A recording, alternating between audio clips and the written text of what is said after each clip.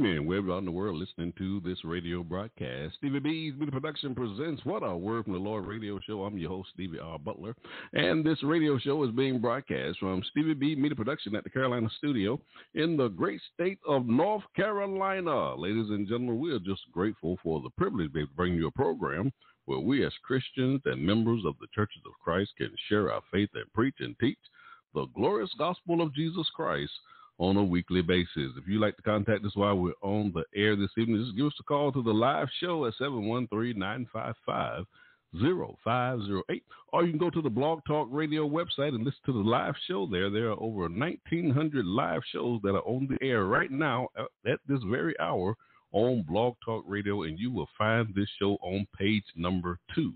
This show has consistently been on the first few pages of that website.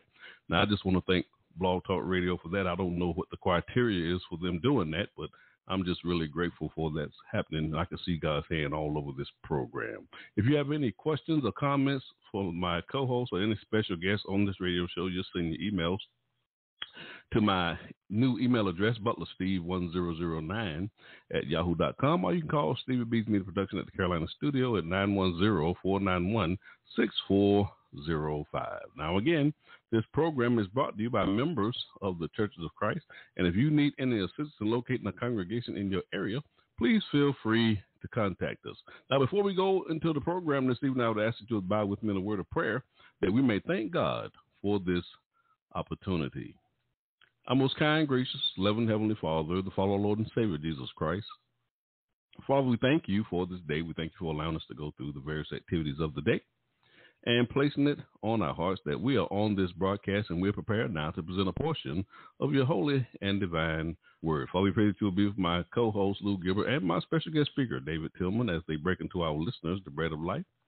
And we also ask your special blessings upon our guest in the community corner, Kevin Boyd, as he serves our communities with his various talents and gifts to uplift our neighbors. We pray that you will bless them and their families that support their efforts as well. Father, we pray that you will bless our listeners who are tuning into this radio broadcast via Blog Talk Radio as well as through social media. We pray that they may listen well, and that they may consider their eternal stance before you, and that their hearts may be pricked, and it will cause them to ask the question, what must I do to be saved? Father, we thank you so much for sending the only begotten Son, Jesus Christ our Lord. We're just so grateful for his precious sacrifice on Calvary's cross.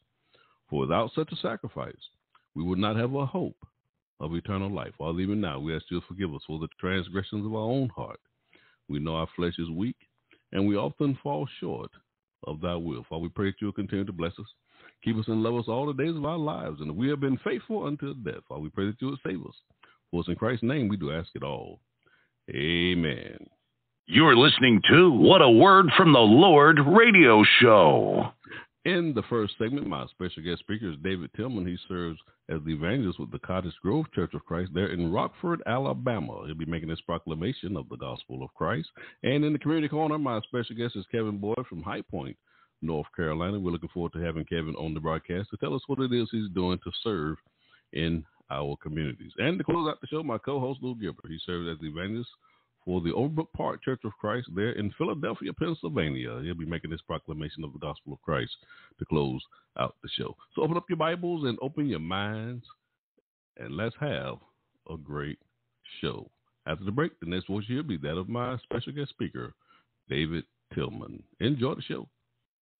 You're listening to What a Word from the Lord radio show. Give your attention to the proclamation of the gospel of Jesus Christ. Now, my special guest speaker, David Tillman. Thank you, Brother Butler. Thank you so much for this opportunity and for this platform that you have been blessed by the Almighty God to provide for the children of God all over this land and country. Really appreciate being here with you tonight and for the great work that you're doing through this media.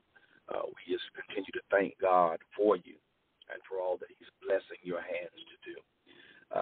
Tonight we want to look at a passage of Scripture, very familiar passage of Scripture, if you will. Just want to encourage a thought upon tonight from Psalms 51 and verse number 10. That's Psalm 51 and verse number 10. The Bible says here, create in me a clean heart, O God, and renew a right spirit within me. We want to look at this passage and just draw some applicational things that will help us as children of God understand the pain that David was in when he penned these words. Create in me a clean heart, O God, and renew a right spirit within me. If you will, I would like to admonish you from the subject, Lord, help me with me. Lord, help me with me. Nothing is more honorable and pleasing in the sight of God than for one of his children to openly acknowledge the fact that they have been wrong. As a matter of fact, Jesus himself said in Luke 15:7 that there is more joy in heaven over one sinner that repents than over 99 just persons who have no need of repentance. In this, I can see that it is in God's favor for one who knows that he's not right, but he wants to get it right. God graciously and mercifully allows the sinner the time and the opportunity to realize that they're wrong. And then he provides them with a way to right the wrong, just so that they can be right with him. We can see through this that God is in favor of those who have messed up and are ready to fess up. God is in favor of those who know that they're lost and that they have need to be found. I know that's the case because Jesus says in Luke chapter 19 and verse number 10, for the Son of Man is come to seek and to save that which was lost. In Matthew chapter 9, verses 12 and 13, Jesus declares again that they that be whole need not a physician, but they that are sick. But go ye and learn what that means. I will have mercy and not sacrifice. For I am not come to call the righteous, but sinners to repentance. In other words, brothers and sisters, Jesus came to help people who don't have it together to get it together. Jesus came to help the misfits straighten up so that they can become a benefit. Jesus came to help the menaces become transformed through his mercies. Jesus came to help the problem makers become problem solvers. And one thing we understand about the power of Jesus is that there's nobody he can't fix. There's no broken heart that he can't mend. There's no drunkard he can't deliver. There's no liar that he can't lift up. There's no fornicator that he cannot befriend. And there is no sinner that he cannot save. This is why we must ask the Lord humbly and sincerely, Lord, help me with me. Oftentimes we're always in the Lord to fix other people. But there comes a time in your spiritual growth when you have to understand that perhaps you are the problem. And if the problem is going to be fixed, then you need some help with you. As we look at Psalms 51, we can actually see the brokenness of a penitent man who realizes just how far he's drifted from God. He realizes that he's no longer the man he once was and recognizes that he's no longer the man that wrote, the Lord is my shepherd and I shall not want. Sin has invaded David's territory and has caused him to want some things that have nothing to do with the Lord. His yielding to temptation has caused him to break 3 of God's 10 commandments. Thou shalt not covet, for he did that with Bathsheba. Thou shalt not commit adultery, for he did that with Bathsheba. And thou shalt not murder, he did that to Uriah. Yes, David broke all 3 commandments because he listened to his flesh rather than listening to his spirit. Now he comes before God in the brokenness of a penitent heart, asking God, him with him. He says to God, Lord, something is wrong with my heart. I must have a bad heart to be able to take another man's wife into my bed and treat her as if she was mine. I must have a bad heart to be able to murder an innocent man just to cover up my own mishaps. Lord, something got to be wrong with my heart. I need you to create in me a clean heart, oh God. Prior to David asking the Lord for a clean heart, in verses 3 and 4 of this blessed psalm, David says, for I acknowledge my transgressions, and my sin is ever before me. Against thee, the only, have I sinned, and done this evil in thy sight. David right here admits the fact that he had sinned. He didn't blame his transgressions on anyone but himself. He had transgressed. He had sinned. He had done the wrong. Now he needed the Lord to help him with him by creating something in him that he recognized that he did not have, which was a clean heart. Oh, my brothers and sisters, if only we could be like David. If only we could recognize that sometimes we are our own worst enemy. If only we could recognize that it's not mama's fault. If only we could recognize that it's not daddy's fault. If only we could recognize that it's not the church's fault and it's not the leader's fault, but the reason why I'm in the shape I'm in, the reason why my life is so messed up, the reason why I'm depressed, the reason why I'm miserable, the reason why I have no joy is because I've caused my own problems. If I'm honest with myself, I need to cry out to the Lord, Lord, I need some help with me. Well, let's look at some reasons why I need some help with me. First of all, because I've examined me, and I don't like what I see. Oh, I'll say that again. One of the reasons why I need some help with me is because I have examined me, and I don't like what I see. Biblically, brothers and sisters, the Bible encourages us to examine ourselves. We see Paul, the apostle, in 1 Corinthians chapter 11 and verse number 28, encouraging the children of God, let every man examine himself. Even in 2 Corinthians chapter 13 and verse number 5, once more and again, Paul encourages the church at Corinth to examine yourselves, whether ye be in the faith. Prove your own selves. Know ye not your own selves, how that Jesus Christ is in you, except ye be reprobates. The thing with examining ourselves, brothers and sisters, and oftentimes we find out that we are not what we thought we were. More often than not, we discover that we may not be who we used to be. We're still a long way from where we ought to be. And this is what causes me to be displeased with me when I examine me. When I examine me, I discover that I wasn't better than I thought I was. When I examine me, I discover that I was not wiser than I thought I was. When I examine me, I discover that I wasn't further along down the road or in my spiritual maturity than I thought I was. When I examine me, I'm brought face to face with the reality of who I really am. And when I look at myself in comparison to the Word of God, I don't like what I see. And so therefore I have to ask the Lord, Lord, help me with me. First of all, because I've examined me, and I don't like what I see. Then secondly, I've expressed what's in me, but it's not enough to help me. The worst thing in the world that you could do, brothers and sisters, is try to fix yourself. Oh, many of us have tried. Many of us have failed.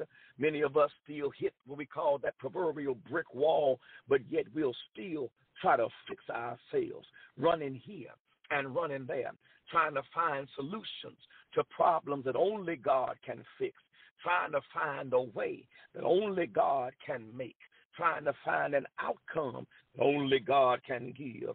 And when you've expressed what's in you and discovered that it's not enough to help you, you need to come to the Lord and ask for some help.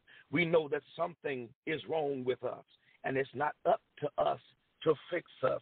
Man has been trying to do that since the beginning of time, which is why the prophet Jeremiah stood on the annals of time in Jeremiah chapter 10 and beginning at verse number 23 and said, O Lord, we know that the way of man is not in himself. It is not in man that walketh to direct his own steps. Even the wise man Solomon said in Proverbs chapter 16 and verse number 25 that there is a way that seemeth right unto a man, but the end thereof are the ways of death. And so we need to pay attention to what David said in Psalms 37 and verse number 23, when David penned these words, the steps of a good man are ordered by the Lord, and he delights in his way. Verse 24 says, though he fall, he shall not utterly be cast down, for the Lord will uphold him with his hand. Or if I'm going to be fixed, I've got to go to somebody who can show enough fix me. If I'm going to get better, I need to go to somebody who can help me become better.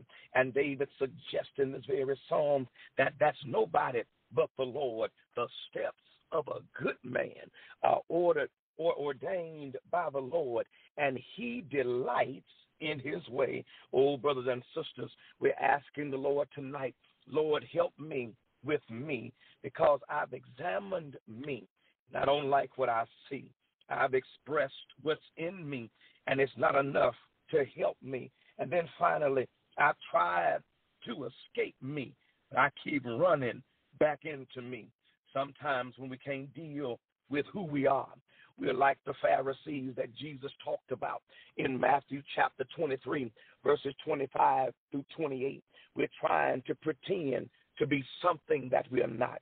The reason why the Lord came down so hard on these hypocrites was because they were pretending to be right on the outside, but they were tore up from the flow up on the inside. And if we're going to be fixed, if we're going to get better, then we have to understand that if we're trying to fix us, we can't fix us by trying to escape us. What we must do is come to the Lord just as we are, humble and understanding the power that God has to help us become what we need to become.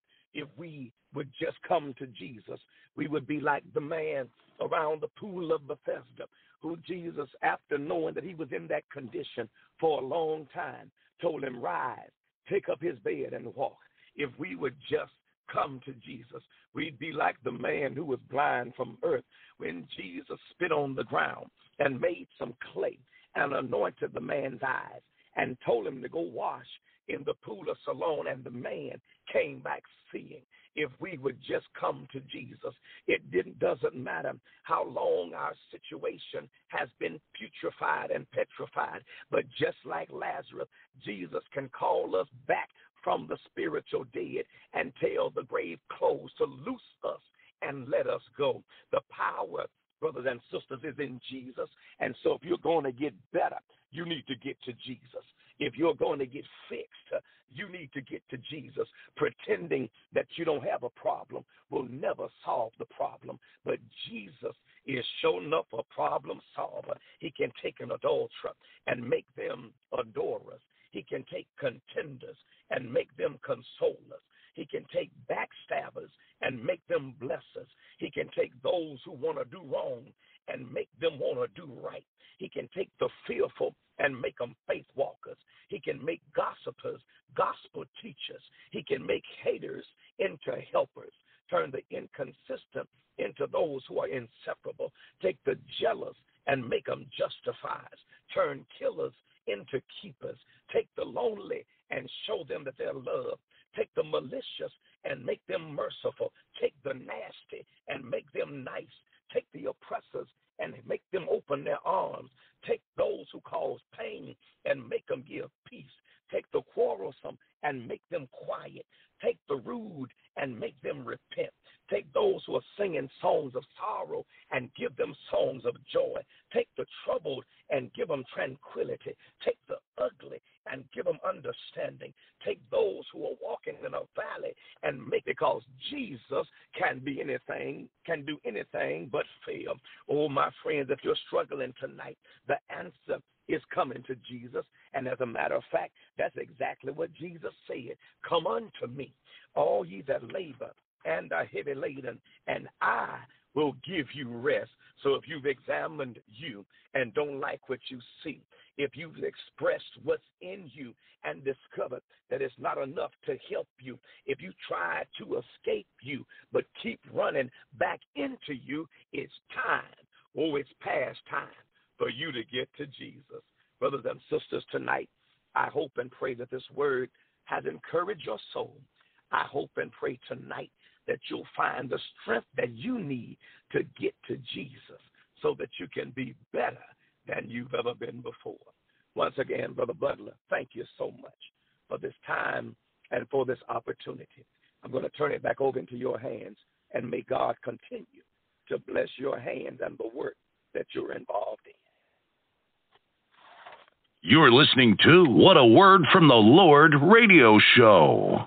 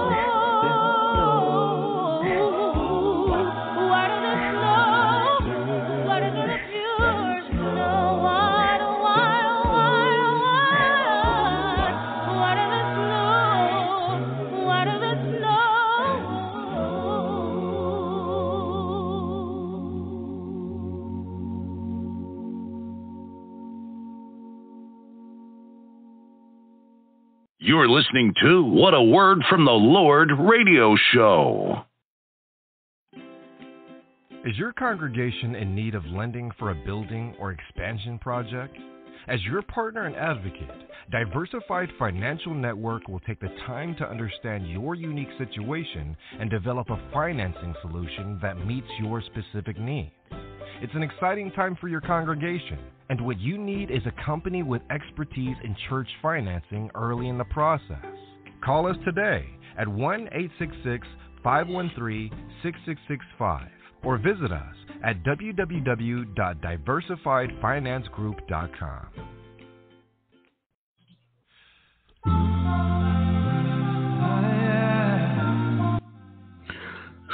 This is a program reminder. Stevie B's Media Production presents. We're airing live shows here on Blog Talk Radio. The number to the live show is 713-955-0508. The website is www.blogtalkradio.com/Gospel Light Radio Show. On Tuesday evening from 6 to 8 p.m. Eastern Standard Time, 5 to 7 p.m. Central Standard Time, I'm hosting a live show, What a Word from the Lord radio show. Every second Tuesday of the month, we will have a guest speaker from the Brotherhood of the Churches of Christ who will be making their proclamation of the gospel of Jesus Christ. Also, during that live show, we'll have the Community Corner segment, and that segment is designed for small business owners and entrepreneurs who have products and services for our communities. Also have 4 co-hosts on this show. Lou Gilbert, he's the evangelist for the Overbrook Park Church of Christ there in Philadelphia, Pennsylvania. And Isa Mullins, he serves with the Church of Christ there in Cary, North Carolina. And on the third Tuesday of the month at 7 p.m. Eastern Standard Time, my co-host Shauna Otis, she serves the Great Way Church of Christ there in Nashville, Tennessee. She has her team, the Mid-Tennessee Singles Ministry.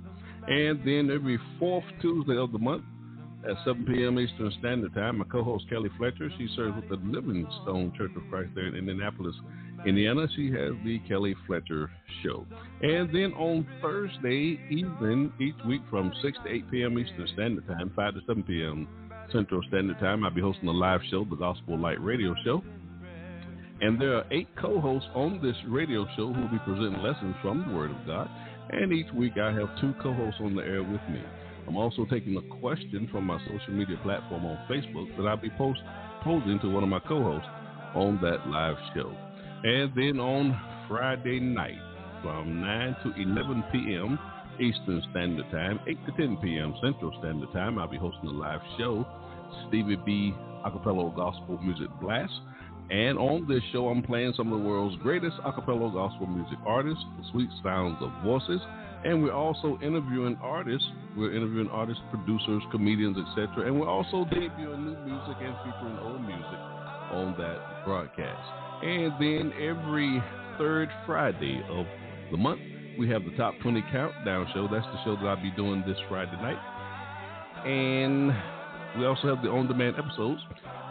There are a variety of musical platforms that you can listen to get your favorite podcast from: Spotify, iHeartRadio, Amazon Music, Apple iTunes, YouTube, etc. Just to name a few, so you can listen to these previous episodes that we're producing here under Stevie B's Media Productions. Also, we have the recorded version shows. These shows were album debuts mostly, and so the same playlist that was used on the live show here on Blog Talk Radio. These shows can be heard only on iHeartRadio, on Deezer, and also on Amazon Music. Just search for Stevie B recorded version shows. We also want to thank all of our sponsors who are sponsoring these radio shows. If you'd like to become a sponsor, just contact my sponsorship manager, Michelle Marco from Fort Lauderdale, Florida. Her telephone number is 954-687-4705. The 3 E's of Stevie B Media Production is the objective of this broadcast. We want to educate, we want to edify, we want to encourage you in a study of God's Word. And that will conclude our program announcements. You're listening to What a Word from the Lord radio show. You're listening to What a Word from the Lord radio show. Lord, I want to be a servant, giving all my praise to you, giving all I have to please you, Lord, my heart made pure and true.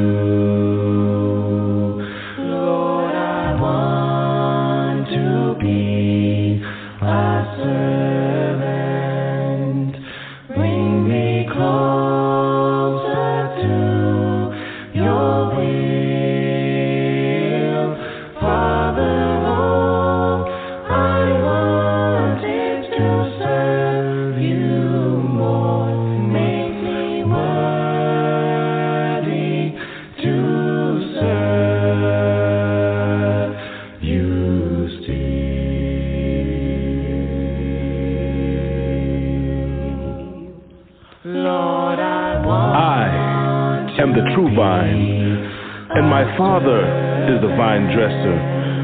Every branch in me that does not bear fruit, he takes away, and every branch that bears fruit, he prunes, that it may bear more fruit. You are already clean because of the word which I have spoken to you. Abide in me, and I in you. As the branch cannot bear fruit of itself unless it abides in the vine, neither can you unless you abide in me. I am the vine, and you are the branches. He who abides in me and I in him bears much fruit, for without me you can do nothing.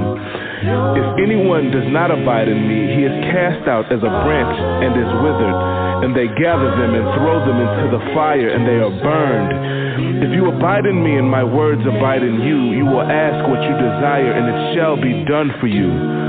By this my Father is glorified, that you may bear much fruit, so you will be my disciples. Chosen one,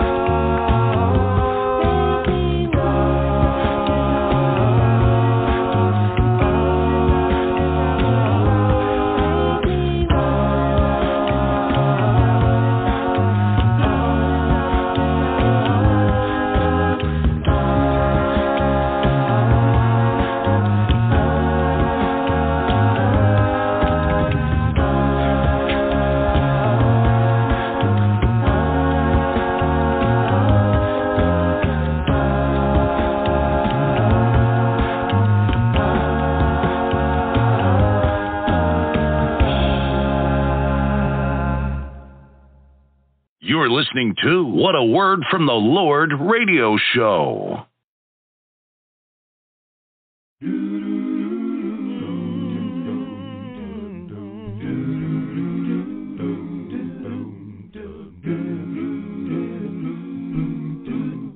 I know I got a sure thing. I know I got a sure thing. I know I got a sure thing. I've got a sure thing with my Lord. I know I got a sure thing. I know I got a sure thing. I know I got a sure thing. I've got a sure thing with my Lord. If I go to school, I'm not sure I'll get the job I want. If I get a job, I'm not sure if it'll last for long. If I gotta gamble, I'll put my money on a sure thing with my Lord. I know I got a sure thing. I know I got a sure thing. I know I got a sure thing. A sure thing with my Lord. People have looked in my eyes and deceived me. They say that I'll be there for me and believe me. But it only made it easier for me to believe in a sure thing with my Lord. I know I got a sure thing. I know I got a sure thing. I know I got a sure thing with my Lord. You can lead people to a higher level, and when they get there, they'll remember you. When they've taken all you had to offer, you sit and you wonder, what was it on for? I never for noticed if you're in Jesus, if they act like they never ever needed a sure thing with my Lord. I know I got a sure thing. I know I got a sure thing. Even now, I know I got a sure thing. A sure thing got a sure thing with my Lord. Said I got a sure thing with my Lord. I got a sure thing with my Lord. I don't know what tomorrow sure thing with my Lord. That's why I've got a sure thing with my Lord. You got a sure thing with my Lord. You're listening to What a Word from the Lord radio show. Give your attention to the proclamation of the gospel of Jesus Christ. Now my co-host, Lou Gilbert, and his subject, the God of Another Chance. Oh, give thanks unto the Lord, for he is good. His mercy endures forever. The Bible still says, let the redeemed of the Lord say so. Listen, has God been good to you today? Has God blessed your life today? Has God brought you from perhaps a mighty, mighty long way? I know God has been good, and for that we ought to be eternally grateful, and we ought to say so even on tonight. Oh, give thanks unto the Lord. Wonderful. Again, I am just thrilled once again to be to have been included on this program this afternoon, this evening, and my sincere thanks goes out to our illustrious host, Brother Stevie R. Butler, Stevie B. We're so thankful for the reach of his ministry all over the internet, all over the world, really, and we're just so grateful that God has seen fit for us to come back on once again and to encourage our listeners. And we're just thankful for, again, this platform. The music is always beautiful. The guests are always wonderful. And we're just grateful. Again, I'm Brother Lou Gilbert from the Overbrook Park Church of Christ in the city of Philadelphia. That's the city of brotherly love. And so we're just grateful to be here. We come to you from 7630 Woodbine Avenue in the Overbrook Park section of Philadelphia. We certainly encourage you to join us in our in-person worship if you're in the Philadelphia area. Every Lord's Day Bible school begins at 9:30 and then worship at 11. And then on Wednesday nights we meet via Zoom and Facebook. And so you can look us up on our Facebook account if you so desire, or contact us for the Zoom information. Again, we're 7630 Woodbine Avenue in the city of Philadelphia. And again, I'm thankful to our host for extending us this opportunity. I want to take a look at the book of Jonah. Jonah chapter 1. Jonah chapter 1. We'll just read a few verses of Jonah chapter 1. Most of us are familiar with the story of Jonah. If you have attended church anywhere at some point in a Bible school lesson, or if you were fortunate to have grown up in the church like I did or many others, you heard this story. This was a staple story in the church on Sunday school review, Sunday school lessons on the story of Jonah. There are even major productions depicting the story of Jonah, either from Hollywood or local talents in theater. You know something about Jonah, and we say Jonah is just a story about a man in a big fish and how he swallowed Jonah. But I think it's about a little more than that. And so I want to just kind of take a look at Jonah chapter 1 for just a moment. We're doing a series at our church, at our congregation in the book of Jonah, and just picking out some things from each particular chapter that we find helpful for us in this time that we're living in today. Jonah chapter number 1, beginning at verse number 1, the Bible says, "Now the word of the Lord came unto Jonah, the son of Amittai, saying, Arise, go to Nineveh, that great city, and cry against it, for their wickedness is come up before me. But Jonah rose up to flee unto Tarshish from the presence of the Lord, and went down to Joppa, and he found a ship going to Tarshish. So he paid the fare thereof, and went down into it, to go with them unto Tarshish from the presence of the Lord. But the Lord sent out a great wind into the sea, and there was a mighty tempest in the sea, so that the ship was like to be broken. The God of another chance. Sometimes we forget, and other times we neglect to see or ignore the fact that God is the God of another chance. Certainly, if you're listening to me tonight, you are a recipient of another chance by God. I'm not going to say a second chance, because many of us are on much more than a second chance. Many of us are on our fifth chance or our sixth chance or, praise God, our 10th chance. Y'all don't hear me now. And so we know that the very fact that you are living and you're able to listen to this broadcast lets me know that God has given you a number of chances, because the Bible says all have sinned and come short of the glory of God. And it is only by God's amazing grace and his marvelous mercy that he has not taken us out yet. He has allowed us to stay here and breathe his air and drink his fresh water wherever we might be. And so we want you to know that, of course, God, you are a recipient of the grace of God. But sometimes on earth, we operate on sometimes a self-prescribed 3-strike rule. You know, the rule that says if we mess up more than a few times, there's no hope for us. We place this rule on others, and sometimes we place this rule on ourselves.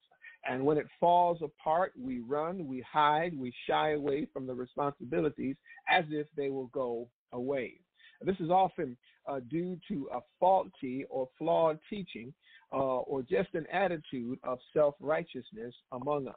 Many feel that if one does not achieve perfection, that he or she is not worthy of our time or their time and grace. And this brings upon deep feelings of distrust, of anger, of hopelessness, of distress among us. And so no Christian should have these feelings, but for too many, it becomes a daily occurrence. But we have to understand and remember that I believe God, again, is a God of another chance. However, if there's anything that we should remember and be sure is, again, that God is a God of another chance. God, in his sovereignty, can turn any situation around. Somebody needs to hear that tonight. God can turn any situation around as long as there's breath in your body, as long as there's blood running through your veins and you have an attitude of change. God can change things around. God can manifest his will despite our self-destruction actions sometimes, and even by our self-proclaimed solutions to life's problems. God is able to send gentle winds our way that guide us in the direction regardless of our current situation. Many times we can't see at first what God is doing, and we may struggle with it, but then by God's grace, he allows us oftentimes to figure it out before it's too late. Yes, I know that God is a God of another chance.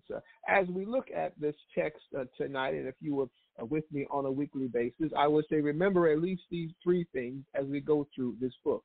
Number 1, again, God is a God of another chance while you are living. God will forgive sins when we repent. And that's the overall story here in the book of Jonah. Jonah went to preach to the wicked city of Nineveh, and they repented, and God relented, and God did not destroy them at that time. God will forgive sins when we repent. And then, most importantly, God loves all people, and he wants all people to be saved. Of course, not all will be saved, but it's God's desire to save all, and God can use those for his will. So the question may come, just how does God demonstrate that he is a God of another chance. Well, come with me again to the book of Jonah, chapter number 2. Now, chapter 1. In verse number 2, the Bible says, God says, arise, go to Nineveh, that great city, and cry against it, for their wickedness is come up before me. And then, so the Bible says that God sent Jonah to this wicked city. The first point, if you're taking notes, just take this down. When you're in a mess, God can send you a message. Did you get that? Even when you're in a mess, God can send you a message. If we could, again, another word, another way of entitling this message could be good news for bad people. Good news for bad people, or good news for a bad generation. Well, again, if you know the story of Jonah, Jonah preached a message of good news. Now, of course, you may say, how is it good news? Because he told them in 40 days, God will destroy this city. Well, what is the good news of that? The good news of that is God gave them the ability to change their mind to repent. And so even thus today, we have good news for a bad nation. We have good news for a bad generation. We have good news even for evil people who find themselves in a mess. Of course, Nineveh, the capital of Assyria, was a city that was in a mess. They were in a terrible mess because their sin came up to God, and it was a stench in God's nose. This city, Nineveh, of course, Syria was a major power in the Middle East at that time. Again, the capital was Nineveh, and the people were enemies of God's people. They were a brutal people. They were a dishonest people. They were a cruel people. Their cruelty was legendary. And as a matter of fact, it's interesting that God would use this very nation, the Assyrian nation, some 40 years from the time of the writing. He would use them to bring his people into captivity. So God was using this nation for his will. But they were an enemy of God's people, and they were cruel to those they captured. But yet it was the will of God. They were in the mess of their sin. They had the wrath of God upon them, and it was God to these people. God sent the man of God. God sent the prophet who had a message of salvation. Let me tell you something this morning. There's no amount of mess that you can be in that God can't get you if he has a plan for your life. I never want anyone to believe that they are too far gone, that God can't get them. God could use this nation, amen, a wicked nation. God could say, I want them saved for God's reason, for his own reason. Of course, we could talk about Jonah. Jonah wanted to go the other way, but my point right now is the fact that God can bless you, even God can send you a message, rather, even though you are in a mess.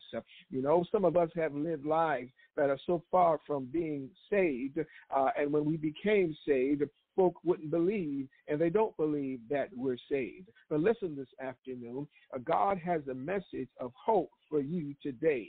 He has a message of love, a message of peace, a message of salvation for you today. I don't know who I'm talking to, but I'm sure somebody finds themselves in a marriage mess. Someone might find themselves in a relationship mess, one that's all messed up. Someone might find themselves in a financial mess or in an employment mess. But listen now, if God could extend his hand of mercy to these people, certainly God can extend his hand of mercy to you. As a matter of fact, God is a God of a second chance. How do I know? Just ask the Apostle Paul. Paul said in 1 Timothy chapter 1, verses 12 through 13, he recounted his story about how God saved him, how he was the chief of sinners. In other words, he was the head of the class of the sinful. He was like a mad dog. He says again in Galatians chapter 1, verses 13 and 15, he said, "For ye have heard of my former conversation in the time past in the Jews' religion, how that beyond measure I persecuted the church of God and wasted it." But he says, "But when it pleased God," and God said again, Paul says again in 1 Timothy chapter number 1, verses 12 through 13, "I was the chief of sinners, but God had grace, God had mercy on me." He certainly knew that God was a God of another chance. Peter lets us know in 2 Peter chapter 3, verse 9, that God is long suffering. He is long suffering. Did you hear what I said? He is long suffering. He doesn't have a short fuse like we have. He doesn't decide real quick to let us go. God is long suffering toward us. He's not willing that any should perish. Even we see this with the wickedness of Sodom and Gomorrah, another wicked place where God decided that the stench was just too terrible and God was going to destroy that city. But he communicated with Abraham. Abraham communicated with him, and he begged God. He said, "Lord, if you find just 10, will you save them?" And God said, "For the sake of 10, I will not destroy it." God extended his grace even to that wicked city. Of course, they could not find even one who was honest in that city or righteous in that city, but God extended them a chance. Listen, my friends, whatever mess you're in, God can send you a message of hope and deliverance. That's the power of the gospel of Christ that can save anybody.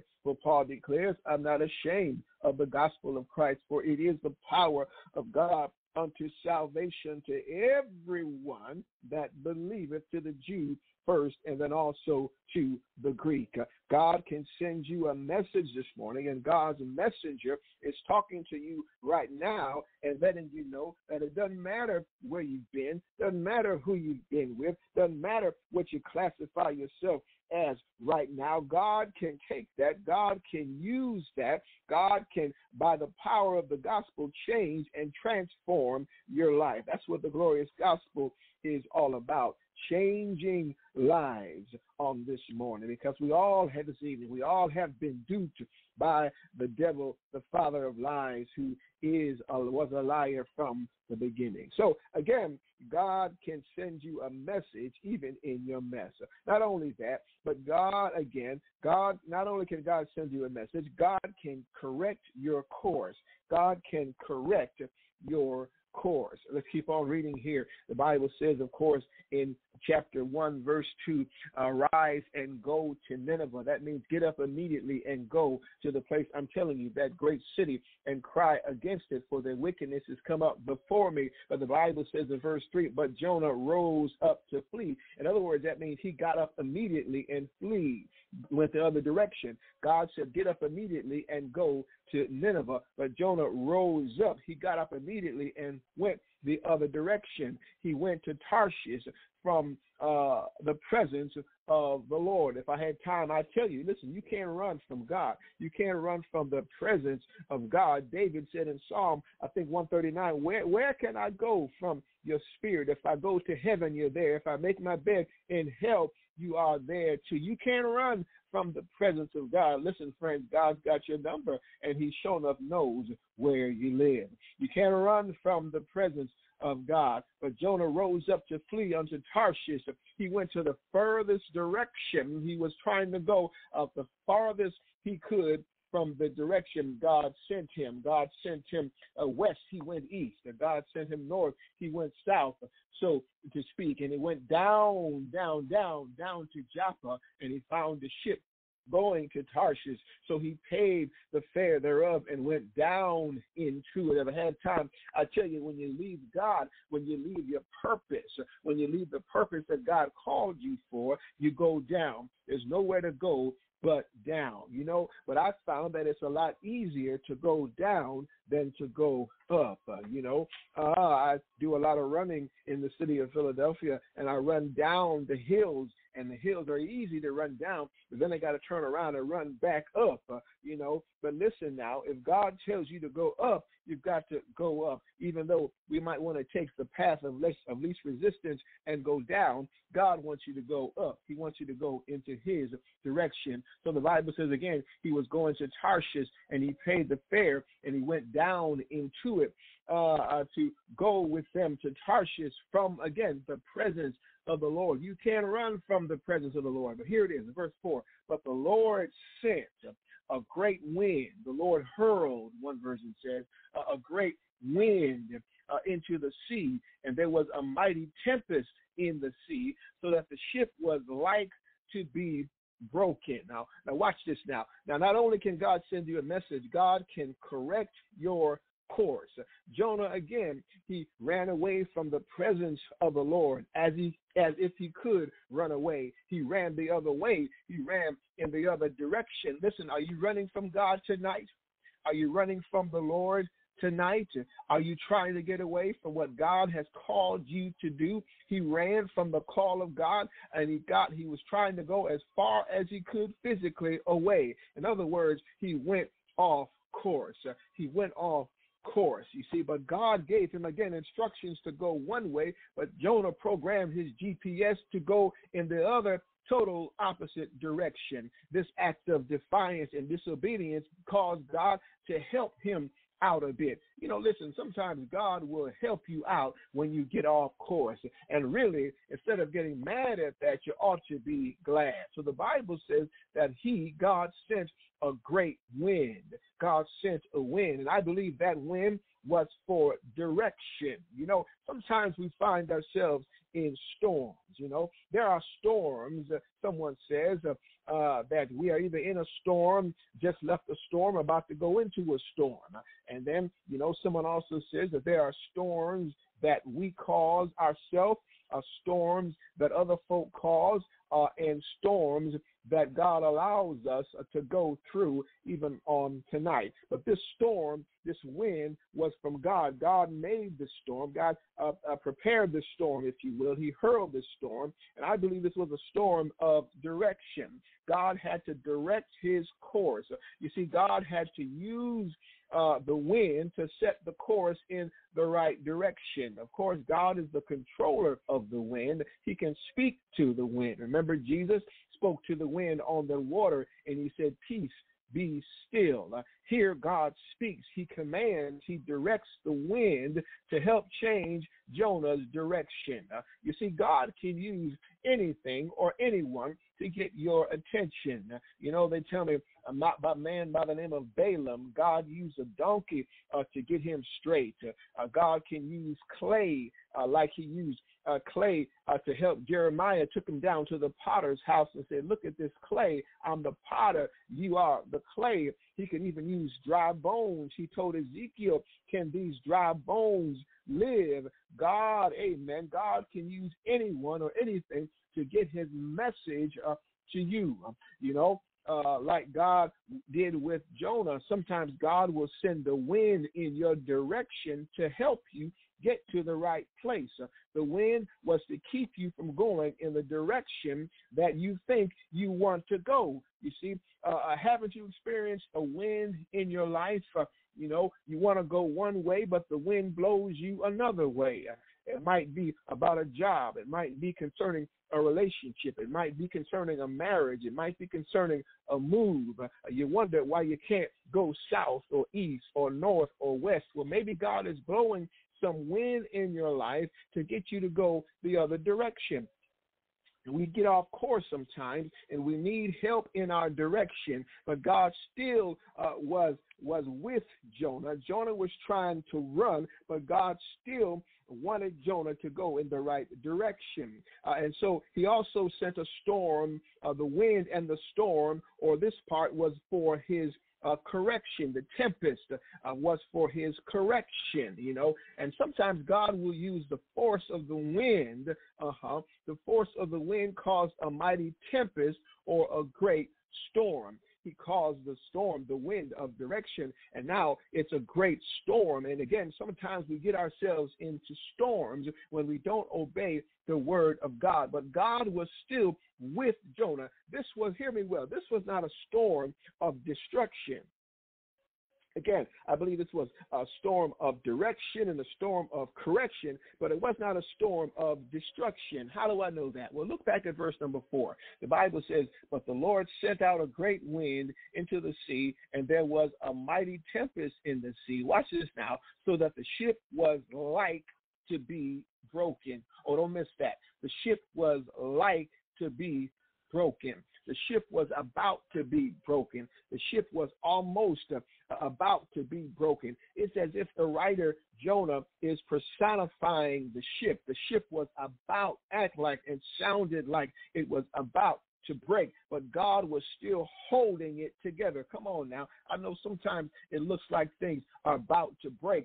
God might have you in that spot. Sometimes I know it looks like things are about to be over and that there's no way to go. That could be God's correction. God was not going to destroy the boat, but the boat was like unto be broken, or was like to be broken. But God was holding it together because God still had a message for those people, and God was trying to correct the direction and correct Jonah's mind and understanding. And so God had to correct Jonah's action and still help him understand that when God calls, you show enough better answer. And if you don't go, if you don't go, God may very well send a storm of correction. The Bible says that whom God loveth, he chasteneth. And so God sometimes will chastise us. He doesn't want to destroy us, but he wants us to understand that he means business. And we get scared and frightened sometimes because we think it's the end. No, this was not a storm of destruction. It was a storm of correction and direction. God didn't want to destroy him. He just wanted to correct him. God loves us, but God is serious. Y'all don't hear me tonight. God wanted Jonah and the crew to know that, yes, God is trying to tell them something. The storm was for his correction. And so again, God used the storm in his life to show him a number of things. Number one was you can't hide from God. And number two, the will of God is going to be accomplished with or without you. It's better to simply accept it like Jonah did. And then, of course, God is indeed a God of another chance. And we know the rest of the story here when Jonah was thrown over into the water by the men, and the Bible says the fish, the whale, the creature swallowed him, and then after 3 days, that's the next lesson, but after 3 days, he spit him up, and he spent some time in that whale's belly. He was, I call that the storm of reflection, because he could do nothing but reflect on his life in that storm. And sometimes God may have you in a point where you can't move, you can't go anywhere, you can't be as mobile as you once were, and you have to reflect on where God has you in your life. Listen now, God is the God of another chance. You might be here today or be listening today and feel that there's no hope for your life. You might be listening today and feel like giving up. You might be listening today and feel like you're stuck, and you've been stuck many times before. You might be here today feeling like you don't have it in you to continue. You might be listening today and feel that what's the use? You'll never get it right. I know how you feel. I've been there. I've been down and doubtful. I've been out and tired. I've been anxious and weary at the same time. But thanks be to God, I never gave up. I kept on pushing. Sometimes God's storms had to work on me. Sometimes God sent me a storm of direction, a storm of correction, and a storm of reflection. And so I keep on fighting. And I say, friend, keep on fighting the good fight. No matter how hard you get hit, keep on fighting and don't run from God. I said, don't run from God. God is a God of another chance. But sometimes we find ourselves in storms that we don't have to be in. You need to understand, again, God is a God of a second chance. You might be here and giving up on your brothers and sisters.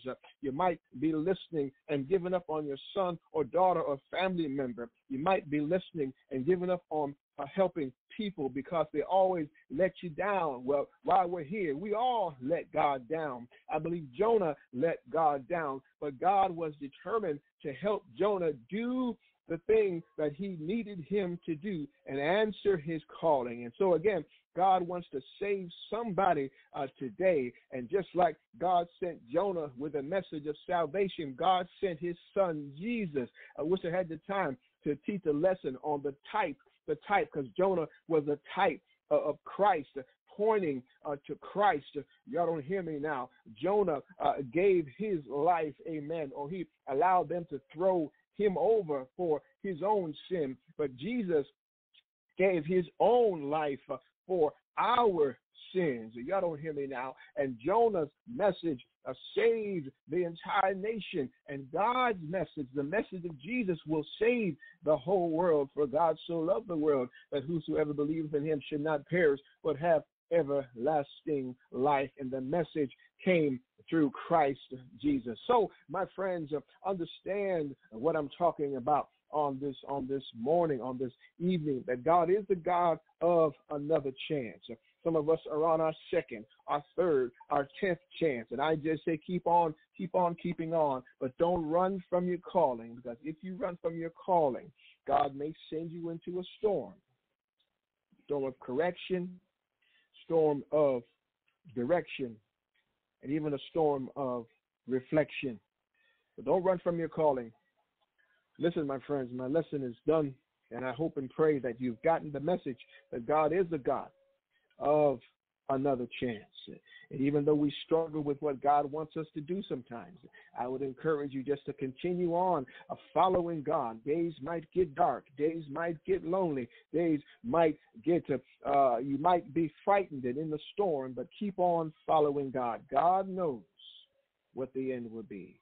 And so, my friends, I encourage you, if you're not a member of the Churches of Christ, I encourage you to visit the Church of Christ in your community and talk with the elders or talk with the preacher and have them explain to you the process that God wants you to be saved in. And I believe that process begins with hearing the gospel of Jesus Christ. Jesus lived, died, and was buried and rose again, all according to the scriptures. You've got to believe that. You've got to repent of your sins. You've got to decide, I'm going to turn. Luke 13:3-5, I tell you, nay, except ye repent, you shall all likewise perish. And then you have to confess Christ, like we've talked before, how that eunuch in Acts chapter 8, he said, I believe Jesus is Christ, the Son of the living God. And then you have to be baptized in water for the remission of sins, for the removal of sins. Why? Because God said so. Why? Because Jesus said so. So I encourage you, my friends, to learn more about that. Visit the Church of Christ in your neighborhood. That's right, I said the Church of Christ, the Church of Christ in your neighborhood. Look us up online if you're in Philadelphia, 7630 Woodbine Avenue, or look us up on Google or Facebook and come visit. But wherever you are, find the Church of Christ today and tell the elders or the preacher or the deacons you need to study more and hear the glorious gospel of Jesus Christ. But remember, God is a God of another chance. While there is breath in your body, while there's blood in your veins, you can call upon the name of the Lord, and he will tell you, according to the word of God, what you must do in order to be saved. God bless you. May he bless you real good on tonight. You're listening to What a Word from the Lord radio show.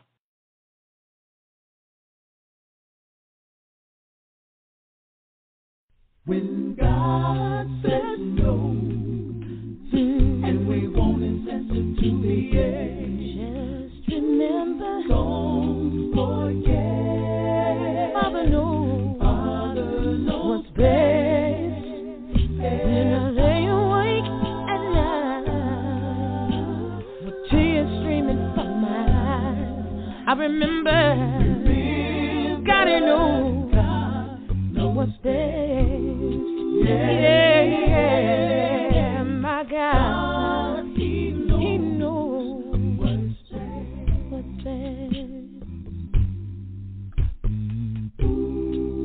Late in the midnight hour, I was crying and all alone, waiting for an answer, and all my hope gone. I even called on my best friend, and she could not be found. Lord, you said you'll never leave me nor forsake me. Lord, where are you now? So I went to church the next Sunday morning, looking for my breakthrough. I knew a change would come if I just hold on, 'cause God's word is true. But then the preacher said something, and it took me by surprise. Sometimes God says no, but just like Job, you gotta trust him, my child. When God says no, but when the preacher said it, I didn't quite understand it. He said, don't forget, just trust your Father, 'cause he knows what's best. When I lay awake in the middle of the night, with tears streaming from my eyes, I remember Father knows, no matter what you're going through, God, 'cause he knows, Father knows what's best. And I started to feel a little better, 'cause he started talking about my Jesus in the Garden of Gethsemane, and how he prayed to the Father, let this cup pass from me. Then he did just like me, y'all. Said he went to his best friend, and his friends let him down. He said, my God, why have you forsaken me? Where are you now? Sometimes God is moving, and we don't understand. See, Jesus paid the cost when we were lost, and it was all a part of God's master plan. So when you're waiting for that answer, and God says no to you, just go ahead and shout, and have no doubt, trust your that the Father knows more than you. When God says no, no. See, it's not in man that walketh to direct his own steps. That's why I'm trusting in your Father. So when I prayed for that job, and I never get the call, and you prayed for that sick loved one, and they've gone on to that eternal home. And when you cried and you prayed and you cried and you feel there's nothing left, just put it in the hands of the Father, and remember, no matter what it is or what it looks like, God, he knows. Yes, he knows what's best.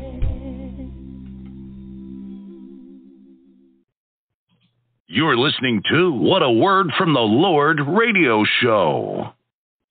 The Community Corner. Ladies and gentlemen, this Community Corner segment is designed to just simply tell our listeners what products and services are being offered in their communities and how you can contact the various vendors for their service. Ladies and gentlemen, you'd be surprised to know just what products and services people have that are being offered that are sitting right there among us in our congregation. This is one of my favorite segments because we get a chance to hear just what are some of the things that people are doing around us to serve in our community. We have had people on this show who are involved in financial services, legal services. We've had authors. We've had college consultants, professional boxers who are community activists. We've had NFL players, casting producers for television shows. We've had farmers, comedians, health and wellness models. You name it, we've had them on this broadcast. So we've also had recently, we had a candidate for the presidency of the United States here in 2024. So the list just goes on and on. So we just want to let the saints be aware of what services are being available in their community. Now, my special guest in the community corner is Kevin Boyd. He's from High Point, North Carolina. Kevin, welcome to the community corner.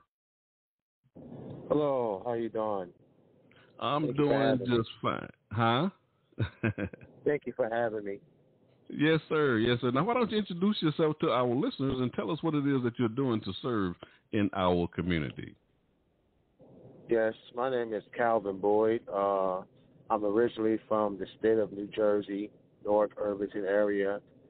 Moved here to North Carolina back in 2002, and I attended the prestigious University of North Carolina, A&T State University, where I studied criminal justice. And after college, I started doing comedy. I was a comedian for years, and went up and down the East Coast and had a good time. And now I'm doing comedy production, where I'm putting on comedy shows for the Triad, which is Greensboro, High Point area, Jamestown. The event centers in Jamestown is called Main Event Center. Mm-hmm. And we do monthly comedy shows. I'm call myself Mr. Second Saturdays because we do comedy shows on the second Saturday of each month. And we usually have a lot of people from the community come out.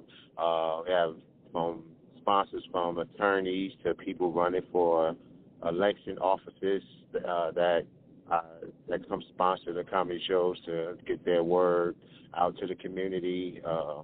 Judges that's ran for election that's also went through the show. We have everybody, a mix from police officers to attorneys to judges to everybody come together at the comedy show. We just have a good time. Sounds good. Now, I went to North Carolina A&T. That's my alma mater. Thank you, pride, sir. Yes, sir. Yes, sir. Now, on Friday night, I do feature comedians on my Friday night show. That's what I hear. I don't do comedy anymore. I don't do stand-up. I mostly just do productions now, putting on different events, mostly comedy.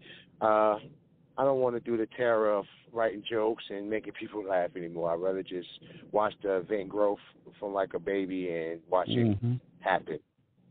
Now, have you had an opportunity to do any comedy inside of churches? Yes, I was a Christian comedian for all my time. I did clean comedy, so I did a lot of church. I actually opened up for Fred Hammond for. Okay. Yeah, that sounds good, man. So when is your next comedy show? The next event is going to be 12th. We just had an event this past Saturday, or the second Saturday, just past Saturday. So the next one is going to be November the 12th. Now, what I would like to do, I'd like to collaborate with you now because the year 2022, I've been on the air since 2016, and I've been featuring comedians since 2016. But I never talked to them. I never interviewed them on my radio shows.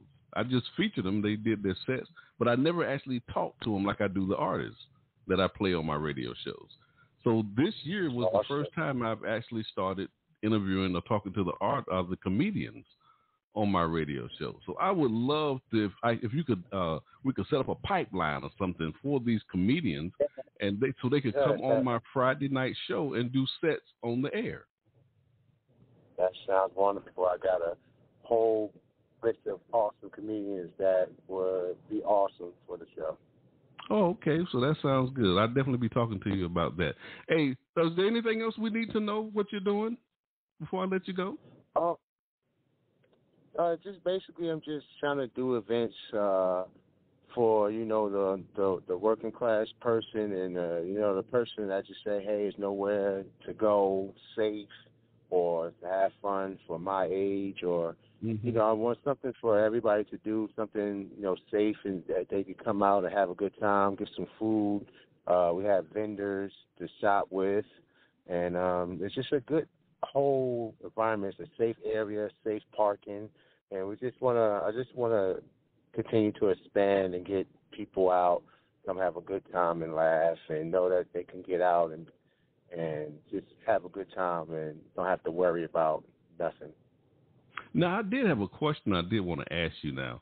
Since you were a stand-up comedian yourself, What advice would you give to a young person who's looking to get into stand-up comedy? You gotta, for a young person trying to get up in stand-up comedy, you gotta take it serious. You gotta practice your craft. You gotta try your best to write jokes when you're not in writer's block, and write this stuff down and stay consistent. Hit any open mic up. The problem what I'm seeing now is I'm a promoter. I've been doing comedy shows for over 5 years. I did a monthly show for every month for like 3 years. Every month of the calendar, I did a show. My mom passed away in 2014. I did a comedy show the next day. I'm sorry for your loss. Thank you, sir. We wanted to use that as a consistency level of how much that we stuck with, But you have to be consistent. You have to do open mics, and you have to be willing to do open mics. These new comedians don't want to put the work in. They think that as soon as I come up a comedian, I need to be paid. I need to be booked. You have to put anything you do, you have to put the leg work in. You have to put your time and your dues in. So I would tell them to put their dues in, get on any show they can get a part of, and try their best to master their craft. Ask questions to veterans. Ask questions. Ask what to do. You need to learn the game, the ins and outs of the game. Okay. Well, if our listeners want to get in touch with you to get involved in this comedy or just to come support your shows, how can they get in contact with you? I'm always looking for awesome, new, fresh comedians. So if you could please contact me. I'm on Facebook at Calvin Boyd. I'm on Instagram at CRB Promotions. And that's the two. And I'm also on Snapchat at CRB the Comedian. Hey, Calvin, thank you so much, brother, for joining us on the Community Corner. Certainly appreciate it. Thank you for having me. And I definitely will be getting with you to get the contact with some of those other comedians that you do have, because I do want to interview those comedians and have them on the show on Friday night. Yeah, I got a good one for you. His name is Jonathan Already Walker. I'm going to send him to you. He's the next big comedian to go. Now, where is he from? He's from Fayetteville, North Carolina. No, he's right in my backyard. Yeah, I'm surprised you ain't even heard of him. He's the hottest thing in North Carolina, I must say. And I deal with a lot of comedians. Okay. And he has the next potential to go. So I would love if you interviewed him. Yeah, I'll definitely try to get him on the show then. Hey, brother, thank you so much for joining us on the Community Corner. Certainly appreciate it. Thank you. God bless. God bless. The Community Corner. You're listening to What a Word from the Lord radio show.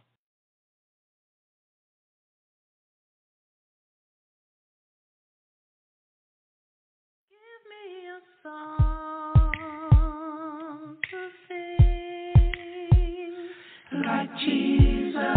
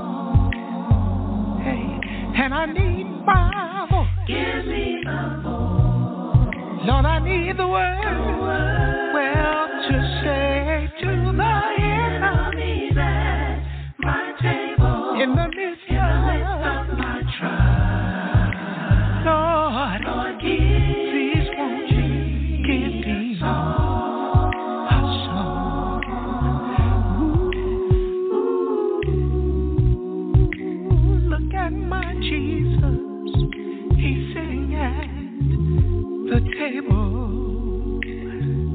my Lord, yeah.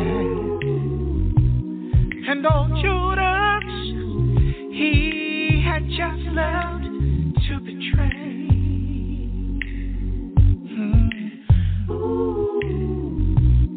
Before going to the garden, Gethsemane, Jesus called for a song. In the midst of my trials, help me to do the same. Father, please give me a song to sing. Hey, just like Jesus. Lord, I am faith. When I am faith. Lord, I'm face to face with the storm. And I need my evil. Give me the Lord. Lord, I need the words that you say to the enemy. Sitting right at my table in the midst of things. Lord, give me a song.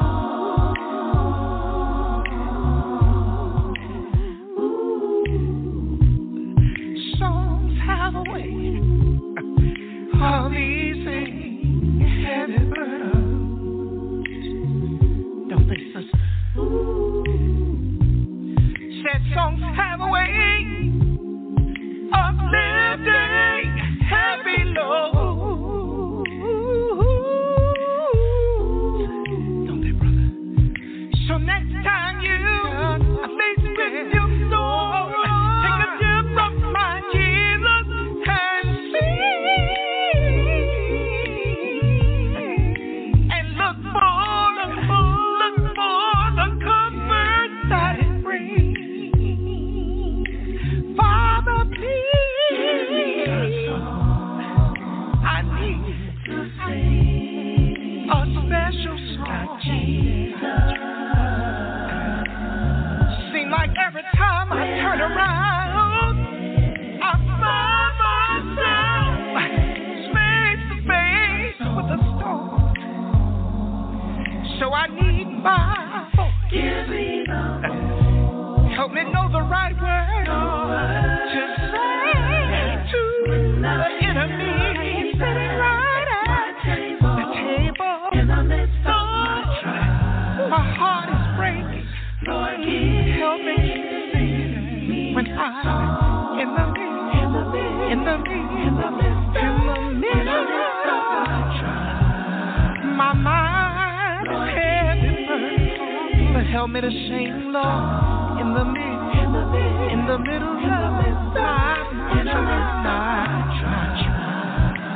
Lord, I need a song like Jesus in the midst of when I'm in the middle.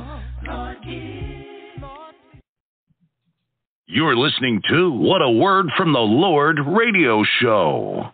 Ladies and gentlemen, I want to thank you for spending a little time with us this evening in a study of God's Word. I want to thank both of my speakers on the show tonight. What a great lessons that we heard from both of our speakers tonight. Brother David Tillman from the Cottage Grove Church of Christ there in Rockford, Alabama. He gave us a subject, Lord, help me with me. I just love that title of his lesson because that was some great lessons, some great points that he gave in that lesson. And also my co-host, Lou Gilbert. He always does a great job on this broadcast, this subject, the God of Another Chance. And ladies and gentlemen, we're just trying to encourage you. We're just trying to edify you.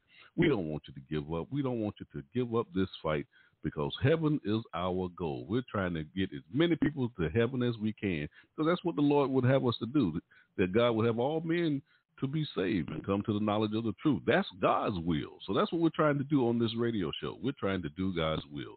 We're trying to help people make it to heaven. Heaven is our goal, like Johnny Wilder says in his song. Heaven is our goal. And that's what we're trying to do. So I just want to thank both of my speakers on the show tonight, and also my special guest, Kevin Boyd. He's a promoter now for comedians, and we're trying to get some of those comedians on this broadcast because I feature comedians on my Friday night show on The Blast. And we've been doing that since 2016. But this year in 2022, we're starting to interview those comedians. So that's what I was talking to him about in the Community Corner. So we certainly appreciate him coming on the show as well. I just want to thank everybody who participated in the show tonight. It's just my prayer that the lessons, the things that were heard on this show have been beneficial to your spiritual lives, and your relationship with the Lord has been strengthened, because you're not only tuning in this radio broadcast, but you're giving yourself over to a study of God's Word. So until we meet again, I pray God's continual blessings upon your lives, and that He bless you real, real good. You've been listening to What a Word from the Lord radio show. On behalf of my co-hosts, Isa Mullins, Shauna Otis, and Lou Gilbert, and Kelly Fletcher, we really do appreciate your love and support for these programs. I'm your host, Stevie R. Butler. Good night, everybody. God bless you. You're listening to What a Word from the Lord radio show.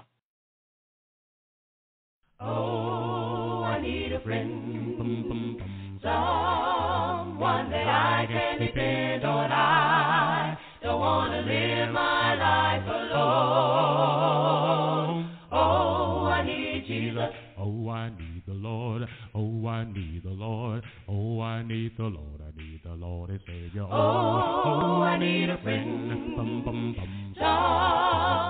that I can depend on. I don't want to live my life alone. Oh, I need Jesus. Oh, I need the Lord. Oh, I need the Lord. Oh, I need the Lord. I need the Lord and Savior. Oh, I need the Lord and Savior right here in my life, 'cause I know without Him there will be much pain and strife. He's the lily of the valley. He's the bright and morning star. Everybody needs the Lord, no matter who you are or where you're from. There's no doubt I need Him in my life.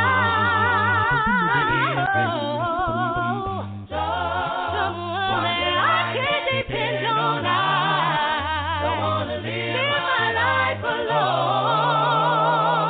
Oh, I need Jesus. Oh, I need the Lord. Oh, I need the Lord. Oh, I need the Lord. I need the Lord and Savior. Oh, I need the Lord and Savior right here in my life, 'cause I know without Him there will be much pain and strife. He's the lily of the valley. He's the bright and morning star. Everybody needs the Lord, no matter who you are or where you're from. There's no doubt I need Him in my life. I need a friend, someone that I can depend on. I don't want to live my life alone. Oh, Jesus will save us. My Jesus will save us. When He comes, He will in fact take us away. He will save us. My Jesus will save us. My. Oh, my Jesus will save us. And my Jesus will save us. My Jesus will save us. When He comes, He will in fact take us away. He will save us. My Jesus will save us. My. Oh, my Jesus. He will save you. And you. He'll save you. My Jesus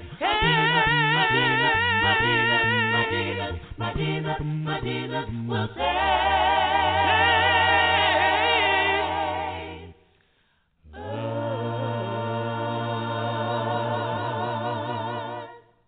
You've been listening to What a Word from the Lord radio show, episode 235. You're listening to What a Word from the Lord radio show.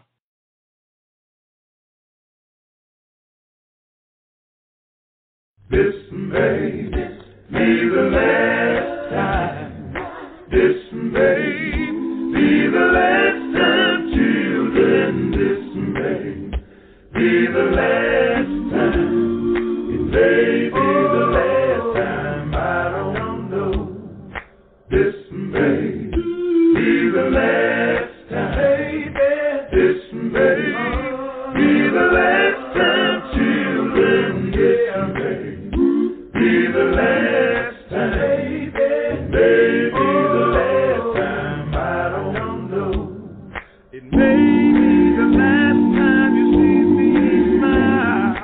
may be the last time, I don't know. Maybe the last time you hear me cry out. It may be the last time, I don't know. This may be the last time. This may be the last time, children. This may be the last time. Maybe the last time, I don't know. It may be the last time you hear me sing.